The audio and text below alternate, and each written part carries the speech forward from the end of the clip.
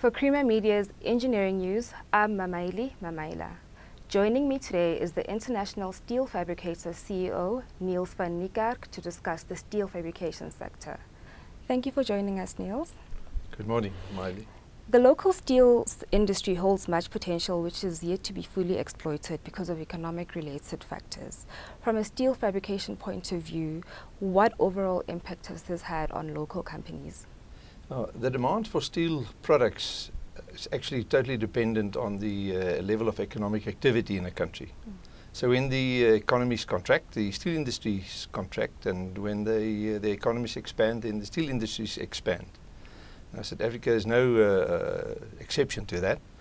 And because we've seen the low level of economic activity in South Africa, currently the steel industry has contracted, and we've seen therefore people exiting the industry, low levels of activity, etc.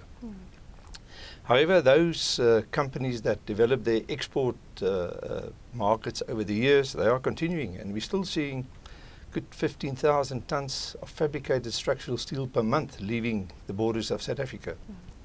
Another factor is that the civil construction industry and the built environment professions industries have also gone through major changes in the past 5 years.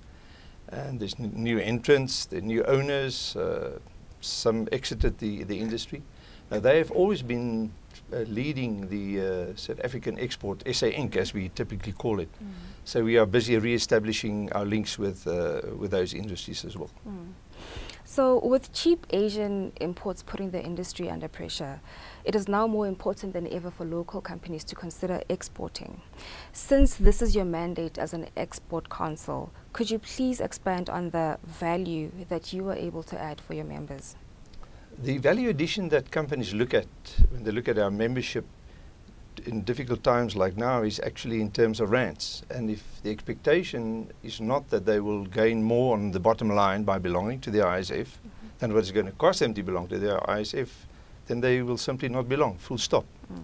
In difficult times like now, everyone must rethink their objectives and strategies. And industry associations and export councils are no different to that. In fact, the ISF had to really think hard and critically 18 months ago on how we see the future. And the resultant is a very simple objective. And the object of the ISF is simply to maintain and grow the exports of our members. The implementation of this object has actually seen quite a growth in our numbers over the past few months. The ISF modus operandi is very well known.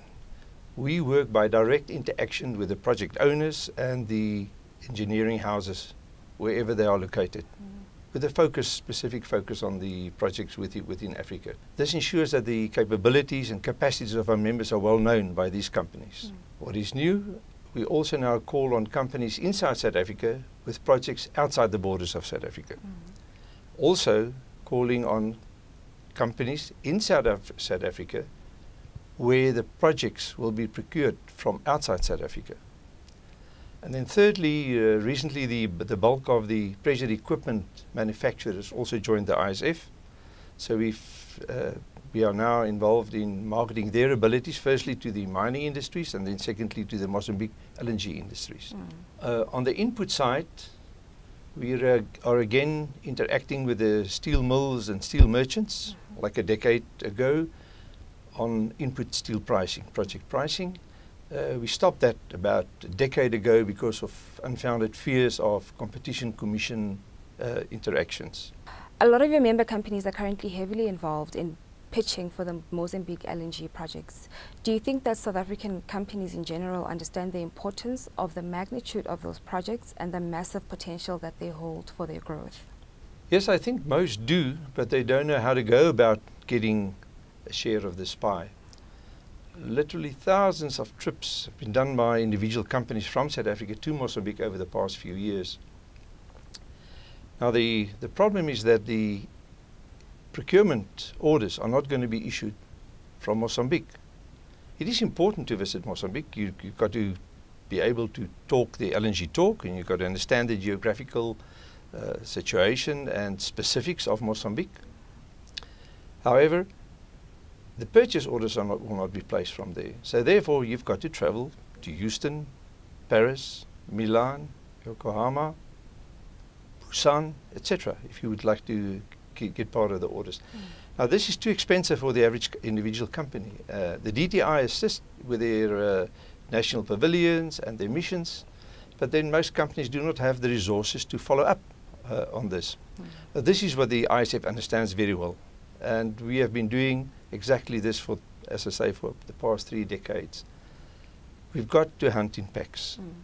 We've simply got to work together. We've got to work together in affiliations, JVs, and joining in the wider South African industry.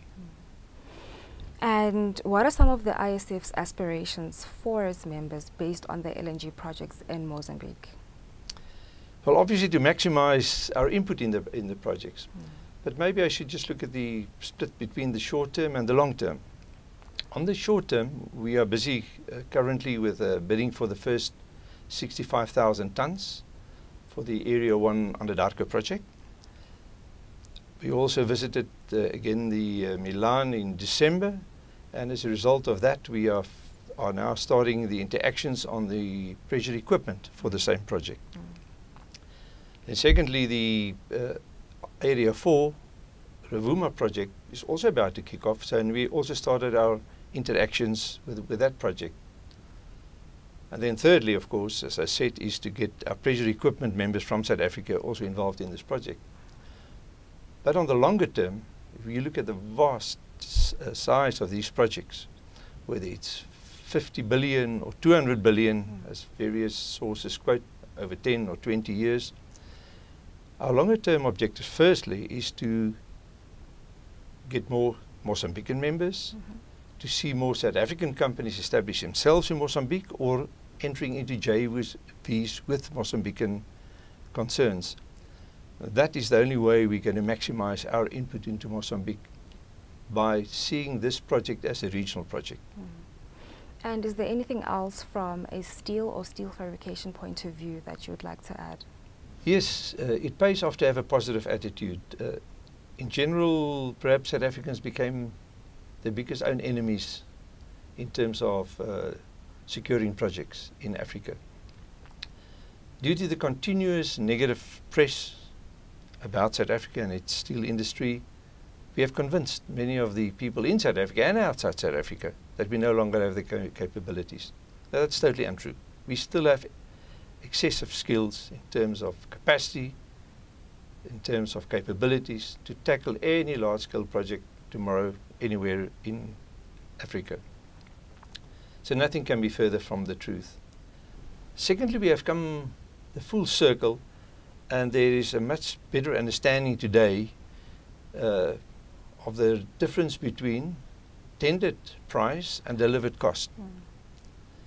So we've really seen the realization by project owners, engineering houses, that the difference between, for example, the South African and the Chinese bids have not only totally reduced in difference, it's a very small difference today, but also that in fact the South African project costs are often lower than the Chinese when you add the costs up at the end of the project. This has caused specifically the Australians to realize the benefit of procuring in Africa for Africa, and they are demanding more and more of that. In fact, they have specifically now requested us to even look at the more accurate required plate work for Australian destinations. What I would like to say to these South Africans: don't tolerate negative comments, negative attitudes. Be positive. It actually rubs off. It rubs off on our clients, and it rubs off on all the South Africans.